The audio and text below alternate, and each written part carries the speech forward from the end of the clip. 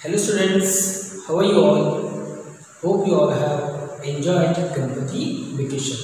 Now today we are going to start with a new topic, that is soil. Soil is uppermost layer of earth. Plants grow in a soil. Roots of a plant absorb water and minerals from soil. Small animals like insects and earthworms live in a soil. In today's period, we are going to learn about how does soil form. Formation of soil is a continuous process that takes many years. You will see in a textbook, page number 23, some pictures are given there. They shows how does soil form. Soil is formed by the breakdowns of rock in a tiny pieces. Rocks are heated by the sun and cooled by the cold weather. The continuous heating and cooling cause rocks to crack and break down into small pieces. These small pieces are carried to different places by the wind or running water. The pieces are rubbed one another till they finally become a tiny particles of soil. Dead plants and animals also get mixed with these small pieces. Thus, the soil is a mixture of tiny pieces of rocks and remains of dead animals and plants. So what we have done today? We have learned about how does soil form. In that we have seen to form a layer of soil, it takes many years.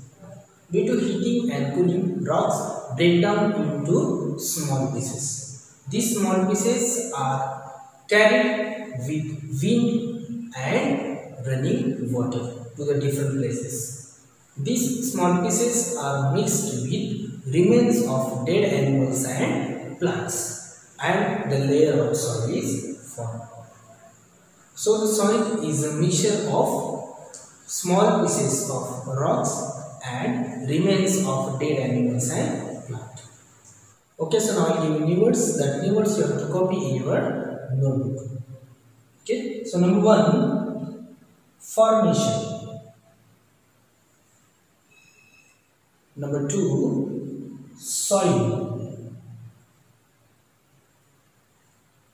Number 3, breakdown. Number 4, pieces. Number 5, rub. Number 6, particles. And number 7, mixture. Okay, so these are all words you have to recite. Also find these all words from the lesson and underline it. Now see on page number 24, multiple choice questions are given there. So number 1 is, the uppermost layer of the earth is called, correct, soil. Number 2, the roots of a plant go into the soil to get, correct, water and minerals. So read the lesson properly.